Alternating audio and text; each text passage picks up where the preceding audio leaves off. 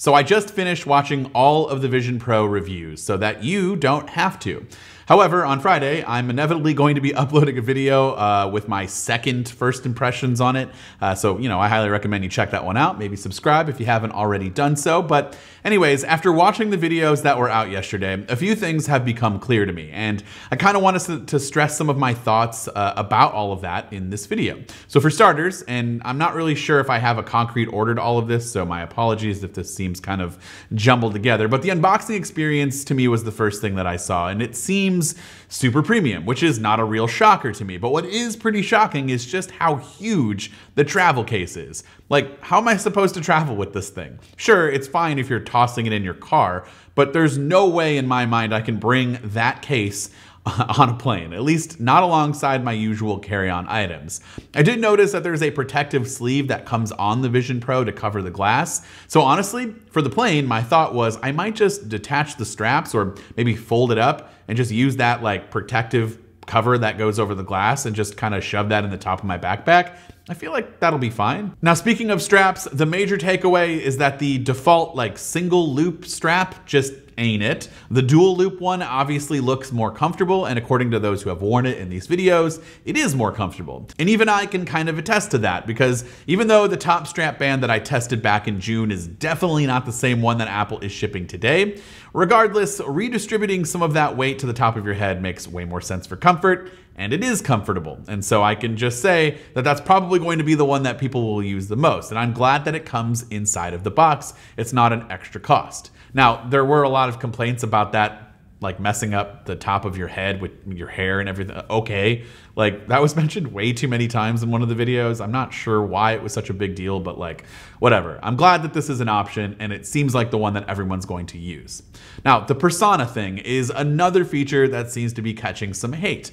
Is it creepy to have a 3D face scan of you and just kind of like a 3D looking character? Yeah, a little bit. I was certainly creeped out when I saw one on the Vision Pro for the first time, but then I was kind of blown away by what it was. It's a 3D render of your own face, and it actually looks pretty good in some circumstances.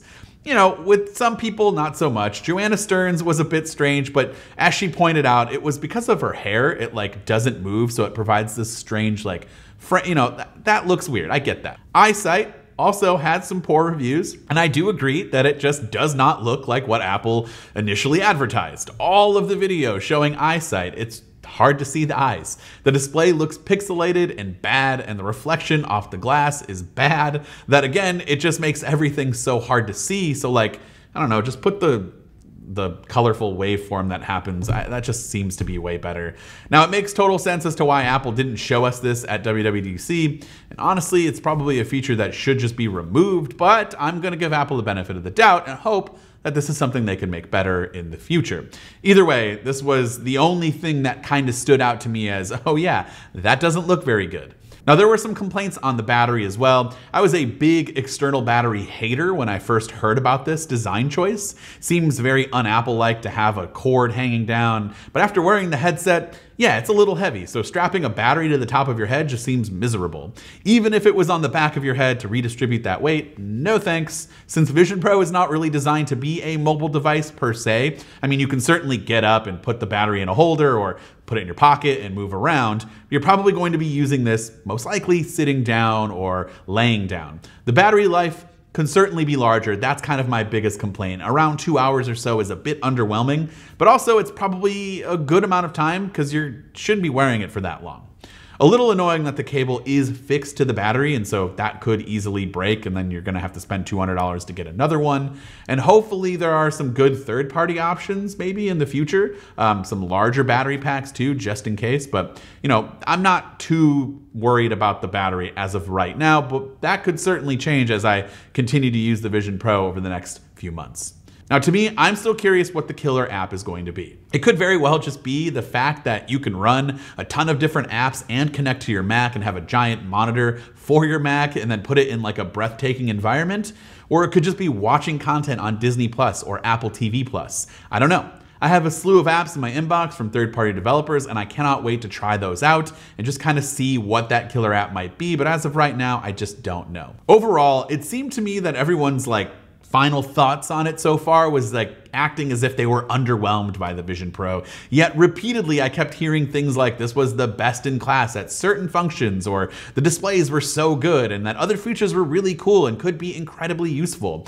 But yet there was a lot of kind of hate towards it. I don't really know. I think this all stems from the confusion around who this product is for, when we all know and repeatedly say that this is the first step towards Apple's, presumed goal of AR glasses. So if we already know this, why can't we just enjoy the tech and advancements for what they are? I'm definitely not trying to fanboy over the Vision Pro. I'm not entirely sure how much I'm even going to use it post-review, or just not for work purposes. I can already tell you it's probably not looking good, considering I have a Meta Quest 3, and I can count on one hand how many times I've used it for personal use. Now, the main appeal for Apple is that it's invested in an ecosystem that I already use pretty heavily, and it just works really well out of the box with all of your Apple integrated apps and things that you do. So the integration with your Mac and being able to use Vision Pro as one giant monitor while simultaneously running Vision Pro apps is one of the most intriguing features to me, and I'm glad that a lot of the early reviews suggest that this works really well. So there is some hope for some, daily use for me in that department. Now, when I tried Vision Pro, the quality of everything is immediately noticeable. It blew any other experience that I've ever had, on a Meta Quest or other AR, VR devices, glasses, whatever it might be. And because most of the time when I'm using those other devices, I'm trying to get the fit right and get the screen to not be so blurry and weird and not feel so sick and dizzy after using it. I also have no interest in playing a ton of games, but I think that's because the displays don't look great on those other devices, and watching content for long periods of time sounds kind of miserable, so I'm hoping that Vision Pro can change all of that for me. Since the Vision Pro seemingly exceeds in those areas, why are the initial thoughts on this device so down? Or at least everything just kind of seemed like people were, it's good at this stuff, but I don't really care. I don't know. Is it the price? It's not meant for the average consumer. I'm never going to recommend this to anyone unless they're like an AR, VR, or just tech enthusiast and have disposable income to spend. If you're curious about this space and you're not any of those other things that I just mentioned, then the Meta Quest at $500 or whatever it is will still be mind-blowing enough, and you can save a ton of money. Either way, I'm excited to try the Vision Pro again. Cannot wait to get it on Friday and give you all of my second impressions. So please subscribe to the channel so you don't miss that video in just a few short days. Of course, I'd love to hear from you in the comments down below. What are your thoughts so far after the initial reviews? Go ahead and let me know down in those comments. This has been Dan with Mac Rumors. Thanks so much for watching, and I hope to see you around in the next video.